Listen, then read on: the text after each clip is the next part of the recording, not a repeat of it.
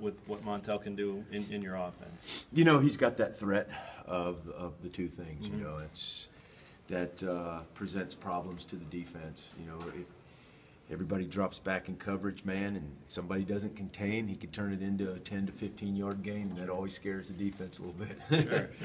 Does that look natural for him? I mean, he's obviously a good runner, but does he look comfortable when things aren't there, just taking it and going? More comfortable now than he did in the spring. He's getting better. Okay. It still needs to improve, but no, he looks a lot more comfortable, and you know, we've talked about that. He's got to wear two hats, and I expect him to be a pocket passer, go through his reads, looking downfield, not looking to get out of the pocket. And he does that really well. So, you know, you kind of have to get him to get out of the pocket a little bit more and do what he can do. Sure. You know, but how do you do that?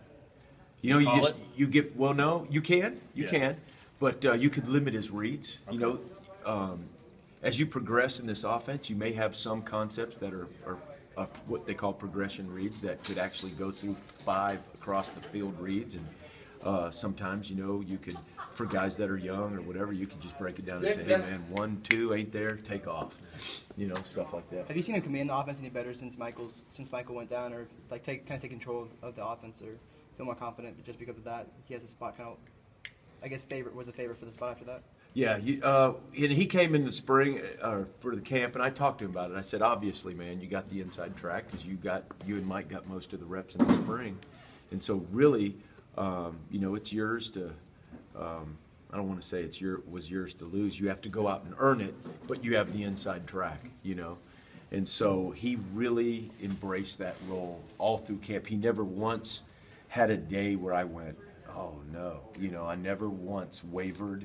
Not one time. He didn't either, and he just kept that role the whole way, every day. I don't think there was one day where I walked off the practice field and I was like, oh, wow, well, maybe we need to be thinking about somebody else or something like that. I thought he did a really good job with that. What are you most curious about when you see him for the first time live? Yeah. You know, just operating the passing game.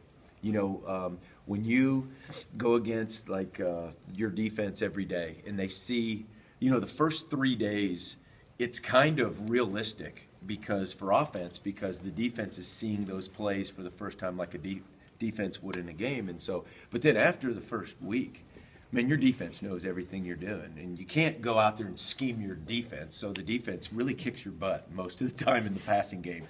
DBs are jumping routes and all that stuff. So it's been really hard for us, and so just kind of see how he's going to react in a game where everything's kind of new and different than what he's been seeing every day. And with Cozart and Ford, it seemed like they were kind of running 1 and 2 a lot. Uh-huh. Both have some athleticism. Right. Is that important to you right now to have a guy with some athleticism that can do things with his feet? You know, I think it helps, but I've always said, you know, if you look at when we were at Cal and when we were at Louisiana Tech, this offense is created in the way you can call it.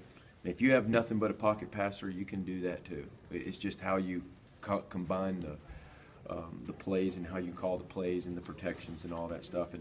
And so, you know, we can really go with anybody.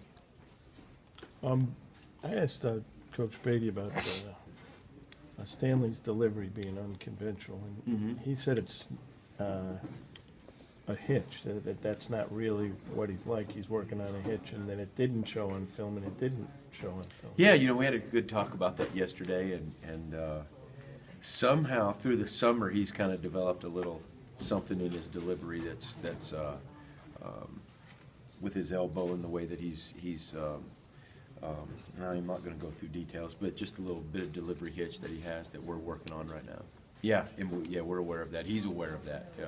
You're glad it's a hitch and not what he really is? Yeah. No, I'll tell you what, and I talked to him about this yesterday. I was very surprised and very excited about what I've seen out of him this last week.